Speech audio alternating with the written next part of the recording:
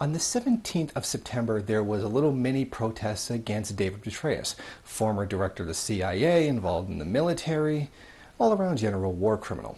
See, what happened was a bunch of students took to the streets, and by the street I mean the sidewalk, and they yelled at him, saying that they didn't want him there. They didn't want the military-industrial complex invading their schools. They didn't want the militarization of their school in favor of imperialism. So what happened was 6 of the people who dared protest, and by protest I mean yelled things at them, were arrested by the police. The students were assaulted by the police. Some of them had their heads smashed on the concrete. Others, like this man, were punched repeatedly by the officers when being arrested. This kind of massive overkill response is what we've come to expect from the New York police these last few years, particularly with the recent high-profile killings that they've carried out. According to witnesses, the students were forced into the street, where their protest was then assaulted. The students were not initially charged, probably because the police had to go and find something to charge them with. What these students were protesting, and rightfully protesting, was the militarization of their educational institution. These students, like many, don't care to have the military-industrial complex coming onto their grounds and preaching imperialism. Basically, that's what they wanted. This man, David Petraeus, is a war criminal, along with basically the entire Bush administration, which is no pass to the Obama administration, which are all criminals as well. What they didn't want was the fascist nature of the military on school grounds. The military is a fascist structure. You are not allowed to criticize. You are not allowed to speak.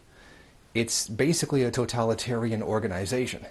This kind of mentality is what these students did not want in an educational institution, which is supposed to be the exact opposite of everything I just described. This is a higher educational institution where ideas are supposed to flow freely, where they're supposed to enter the realm of debate, where ideas and notions are supposed to be challenged. This is no place for the military, and no place for a war criminal like David Petraeus.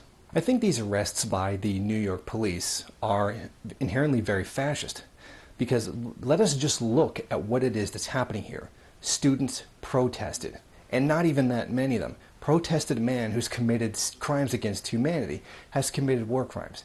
Even just merely saying something to him loudly, yelling at him, is considered too much, and this is not something that should be allowed. Even something as small as yelling is not allowed to be used to question the fascist state. Now, speaking of being against attacks on freedom of speech and people's rights, did you see all the libertarians coming forward being angry about this and denouncing these arrests by police because people were just merely yelling about something? That they were protesting something which is a right given by the Constitution?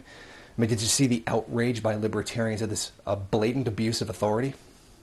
And no, you didn't, because almost universally, they didn't say anything. In fact, I've heard a lot of libertarians actually champion their arrests. It's pretty amazing how libertarians who talk all the time about this big, bad, evil totalitarian state that's coming any minute, which it is, just seem to be dead silent when it's someone who disagrees with them that's being arrested. I mean, that's the point of libertarianism, right? Is to be against all coercion and all fascism and all repressions of freedom.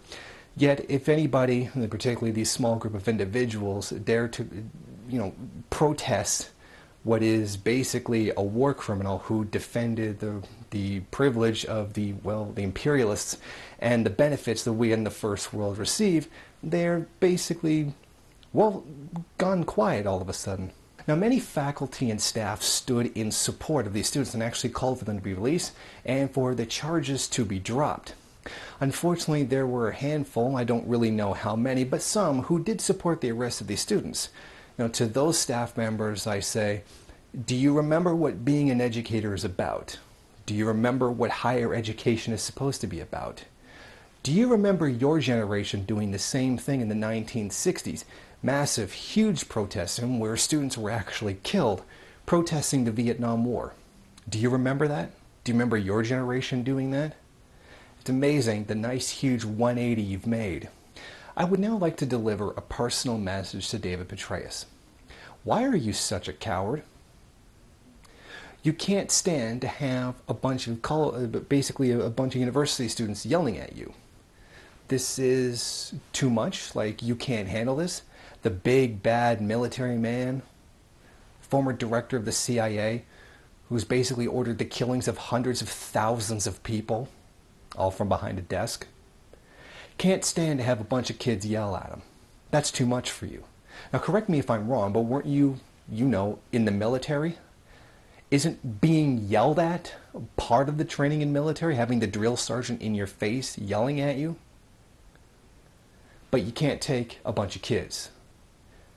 Or, to put more correctly, you can't take being criticized. As a leading figure and, well, the war criminal, you think you just have a little bit of a thicker skin for a man who's ordered the killings of hundreds of thousands of people in war. But, my mistake. Maybe you got soft since leaving the military and you can't stand something as simple as being yelled at. Who knows what's happened to you since then?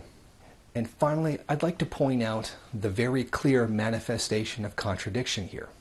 We have these terribly unpopular wars, and the people who champion them, like David Petraeus, and the people who don't support them. And because of this antagonistic contradiction that between the ruling class and the working class, we get manifestations of that contradiction in the form of protest. Now we do see, even though this was a small group of individuals, there was a very violent police reaction to that. And as soldiers of the state, whose specific job is to retaliate against anyone who questions the ruling class, there they are. Now what we can expect, that as the drive towards imperialism becomes more and more accelerated, we can see more and more vicious acts coming out of the police and protesters as well. Now, this will happen as the imperial system begins to break down, as we are starting to see right now. These are manifestations of that contradiction. And as it develops, it's going to go through a quantitative change. They're going to accelerate. They're going to become bigger. They're going to become more violent. They're going to become more significant until there's finally a change. What that change is, we'll have to wait and see. But in the meantime, prepare for things to become much worse. Thank you for watching. Don't forget to rate, comment, subscribe, share on various social media. And if you want, there's some other good videos here you can check out.